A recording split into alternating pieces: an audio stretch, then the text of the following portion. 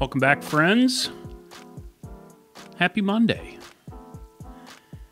Thank you once again for spending just a little bit of it with me.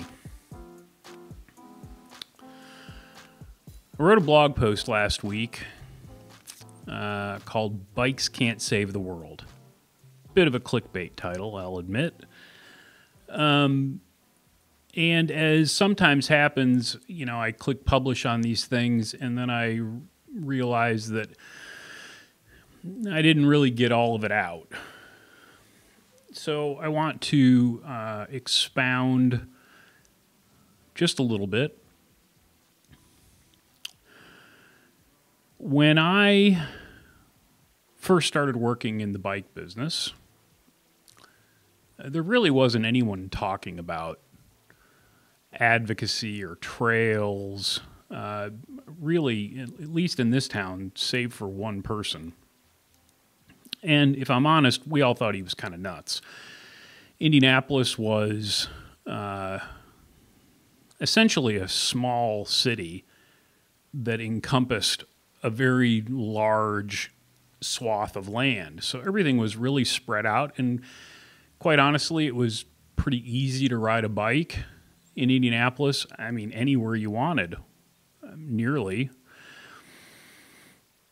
And on top of that, no one was really using a bike for transportation.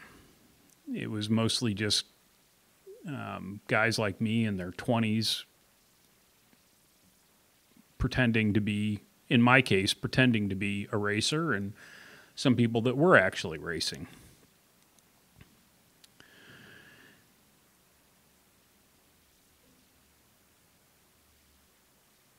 The best ideas I've ever had, the greatest ideas I've ever had, or at the least ideas that had the potential to be great, all came to me while I was either walking, running, or riding my bike.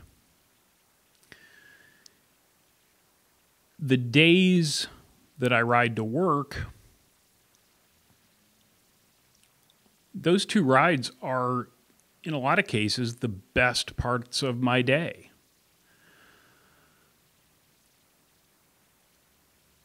Walking, riding, or, using a bike for transportation, moving under your own power. What I've realized, I think a little late to the game, is it's not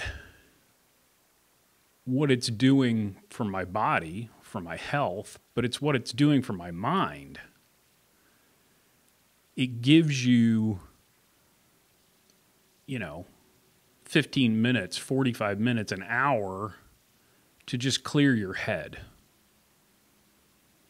So why would I say bikes can't save the world? Well, I think had, at least in the case of Indianapolis, and that's, kind of what I'm talking about because I have to, because that's the area that I've lived in for the last, 25 or 30 years. If they had started building infrastructure in the late 80s, early 90s, I think it would have been possible. By then, seeing bikes on the road would have been commonplace. And the connectivity would have been there so that you could use trails to get nearly anywhere you wanted to go. I think Minneapolis is probably a good example of that. But they didn't. And like in a lot of other cities, the population of Indianapolis has grown seemingly a staggering amount. So now at least this town, from my perspective, is constantly trying to play catch up with the, building trails, but the number of people coming into the city and the number of cars on the road, there's just no way they can get ahead of it. The other reason, I don't think you really have to guess. The cell phone, our decreased attention span, our general lack of consideration for anyone else, and the fact that there's no real repercussions to killing a cyclist or a pedestrian. Nearly 900 cyclists killed in 2019 alone.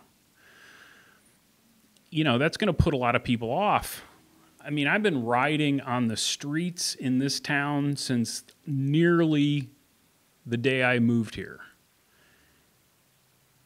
And I was never afraid. And when people would tell me they were afraid,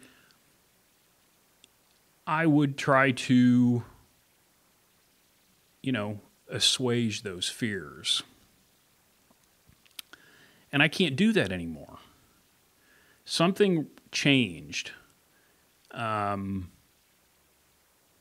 years ago, maybe, where things on the road got different in not a good way.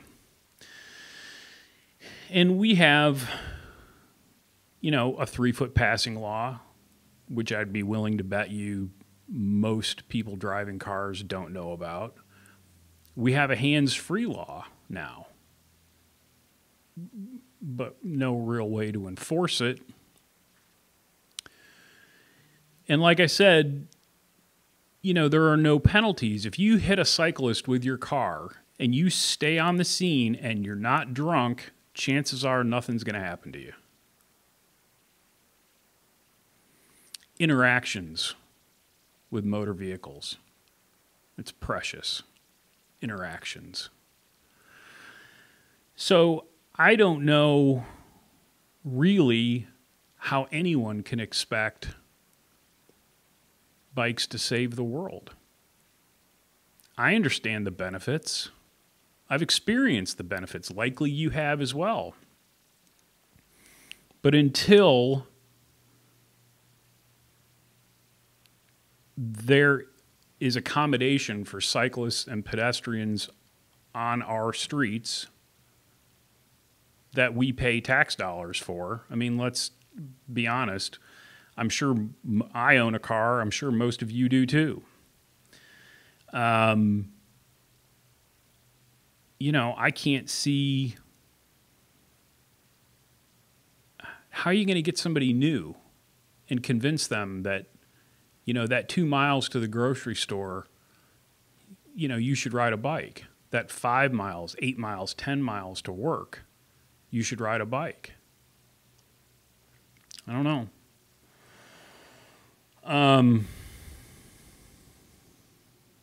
Yeah. I don't know the answer. The thing that I do know is, like I say many times, now is the time to support your local advocacy groups. Now is the time to really pay attention to who you're voting for at the local level. Much more important. Those city, county councilmen, the mayor, your governor, those people have much more impact on your life. Kind of a downer message today. But I needed to exercise the demon. I hope you're doing great. If you're watching or listening on Monday morning, I thank you. Let's make the most of this day. Until next time, be nice, work hard, ride bikes, play music when you can. I'll talk to you soon.